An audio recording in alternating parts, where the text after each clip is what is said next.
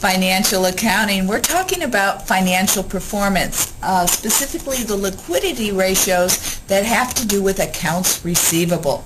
Remember, accounts receivable are when you sell something to someone else and they don't give you money. Instead, they give you their promise that they'll pay you at some point in the future. So, first ratio we want to do is the accounts receivable turnover, and it says, what is your net sales divided by your average accounts receivable?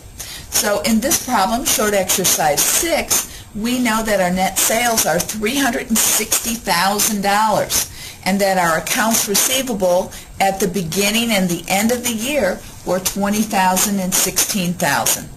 We'll divide that by 2 to get our average receivables. So 20,000 plus 16,000 divided by 2 is 18,000.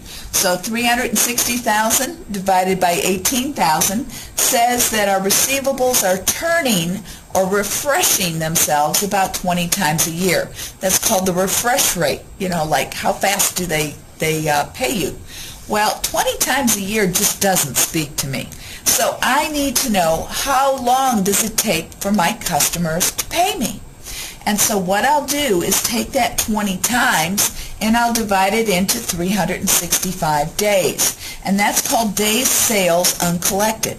So 365 days with 20 into it would be 18.3 days. So how long does it take from the time I sell till the time I collect? It's about 18.3 days. Is that good or bad? It depends, doesn't it, on what your expectations were, what you did in the previous year, and what your competitors are doing. Now, let's compare it to what we did in the previous year. What we've just done is for X7. For X6, if I find my accounts receivable turnover, I find it's 20.7 times. And if I divide that into 365 days, I see that the shelf life, or how long it took my customers to pay me in a previous year, was 17.6 days. Is this getting better or worse? It's worse, isn't it? So the customers are slowing a bit on their responsiveness to paying me my money. So those are the liquidity ratios for accounts receivable.